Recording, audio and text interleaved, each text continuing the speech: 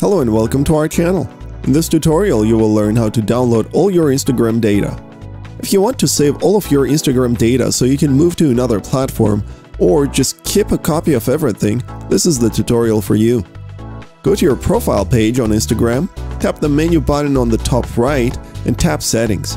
Tap Security, Download Data. Tap the email to send a download link to and tap Request. Type in your password and tap Next. Now you'll receive a link to a file with your photos, comments, profile information, and so on. This process can take up to 48 hours. Don't expect anything immediately.